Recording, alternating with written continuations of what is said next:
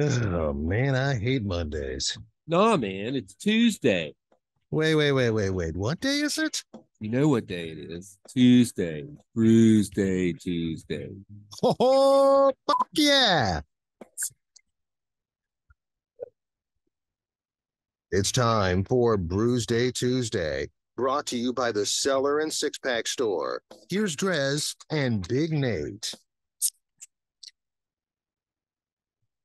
There you go. Brewsday Tuesday indeed, brought to you by the Cellar Restaurant and Six Pack Store, downtown Blacksburg, where they have great beer and good food. And I can't enjoy any of it because I'm on keto. So, Nate, I want to apologize in advance for my keto diet impeding our Brewsday Tuesday show. We did the dews, which last week those Mountain Dews actually weren't that bad. No, those I did enjoy. I think the lowest we gave was like a 3.75 or something like Yeah, that. Yeah. yeah. The watermelon wasn't too amazing.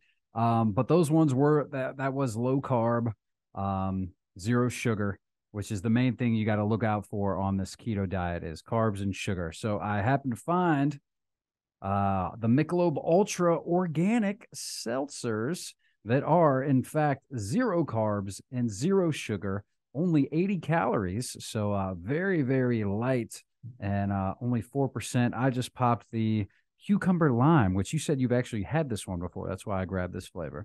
So, couple things here.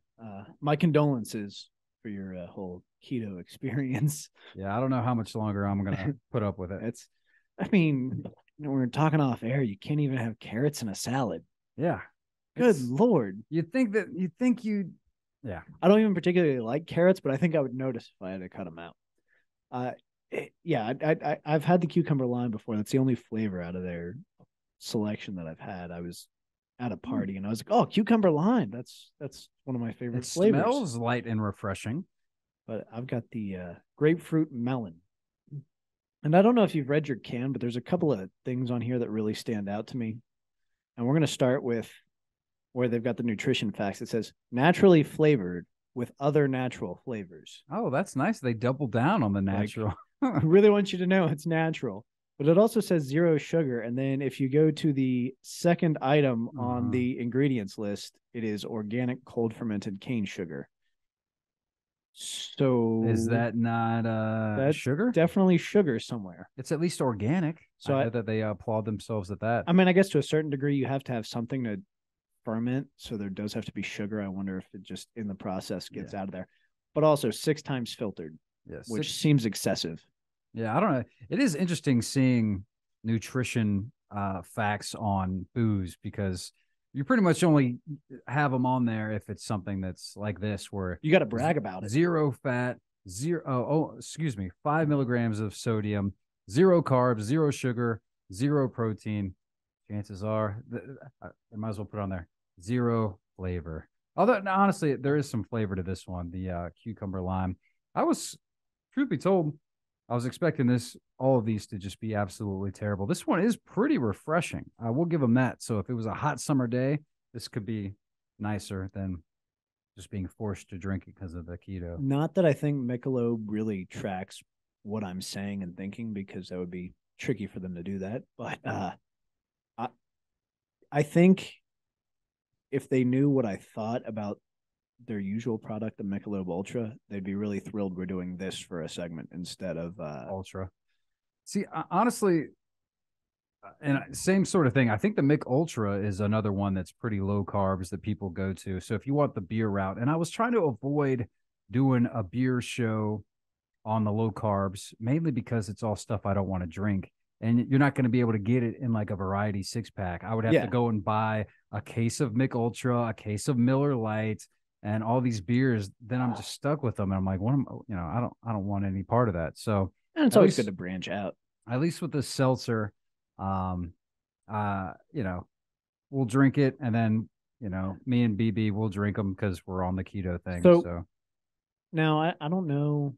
I don't believe you and I have done a seltzer show together that I can remember. We've come close. We might adjacent. We may have. We've definitely Mountain Dew. That was close, I guess. Like, what do you enjoy a good seltzer? Like, I feel like Not particularly. See, I don't usually reach. I mean, I like beer. I would go that route.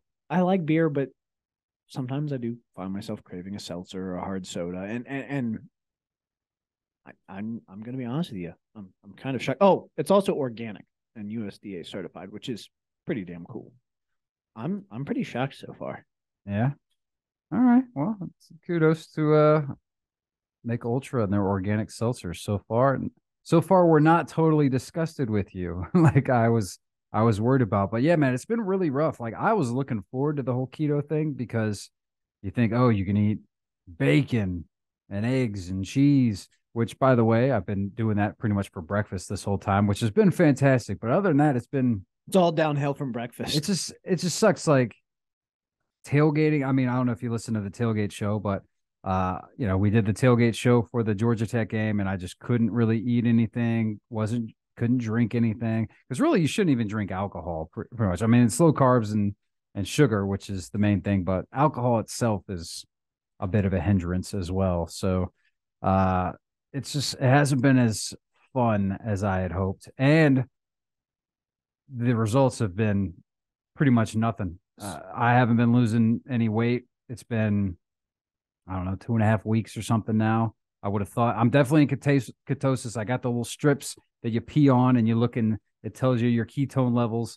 And I've been in ketosis for like a long time now and still haven't been losing weight. So I'm just pretty pissed off at this point that I haven't been able to like enjoy drinking beer or having fun tailgating. And So I do have to ask because obviously you mentioned you've kind of been cutting back on stuff. Have you noticed, like, do you think like after that Mountain Dew show, did you notice that alcohol was affecting you differently? yeah, actually, alcohol. So after the Mountain Dew show, which that was the last time I drank because, you know, I haven't really drank.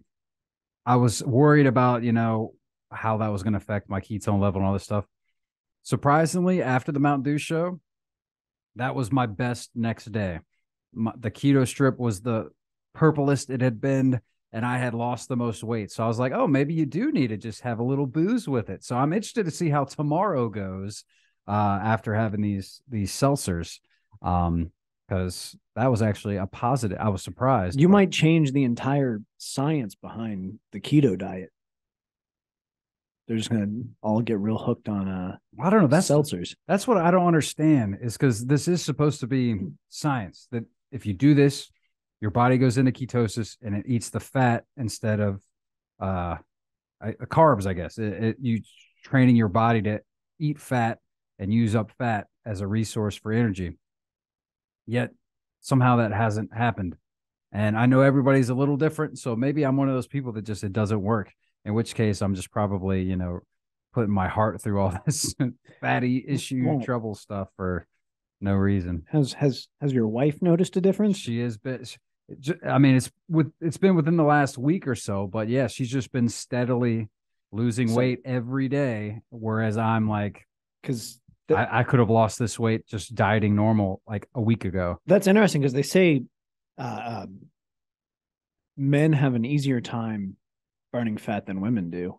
Supposedly, but I don't know if it's different. Also, one of the other things that I was surprised about is that I thought was a little bit backwards when trying to look up the keto thing is, so, you know, it's low carb. You can't have no carb. It's pretty much impossible. Yeah. But women, I guess their range for a keto to try and get into ketosis is like involves having more carbs than men. Like I think women are supposed to look for like the 30 to 50 range and men are supposed to look at like the 20 to 30 range to get into ketosis, which seems unfair and backwards to me, but whatever. I don't know if that's a factor as well, maybe, but see, I thought based on my understanding, like, because I mean, you're the first person I've known who's like really like kind of gone at it whole hog.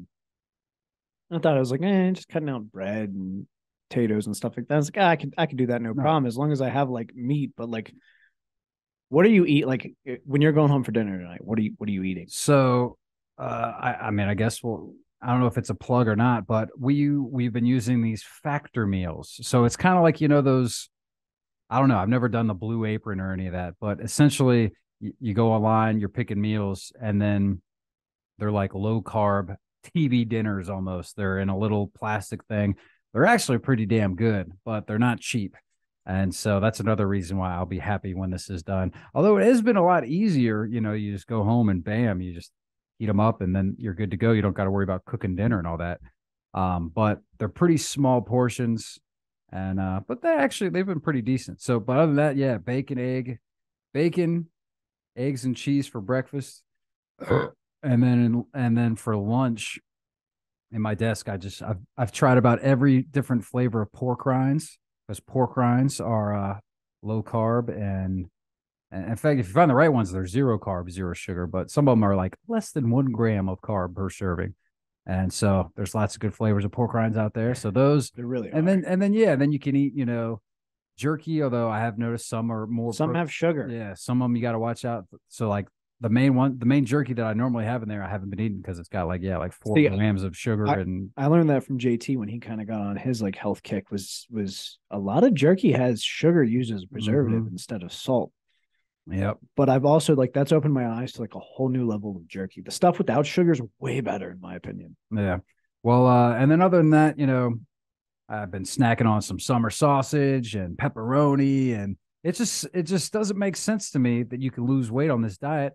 And now it makes sense because I'm not losing weight on this diet, because it's just what you think. I'm just sitting there eating like all this fatty stuff, and I'm, in theory, I guess scientifically you're supposed to lose weight, but that hasn't been my experience as of yet. I'll give it maybe another week or so, because if I don't really start losing weight, it's not going to be worth it. And I think by next Tuesday, we're going to be back to beer, because I've given it a full go. By then it will have been like almost a month. And I think that's as much as I'm willing to give it. Plus, we got Thanksgiving coming up. I'm definitely not going to be doing it through Thanksgiving. You can't. That has to be a cheat day, and no, not going to happen. So, well, this Michelob Ultra Organic Seltzer, not terrible, but not terribly great either. Maybe I'm just sour because I really want a beer. I haven't had a beer in way too long at this point, but yeah, it's not as bad as I thought. I think maybe I'll give it like a 3.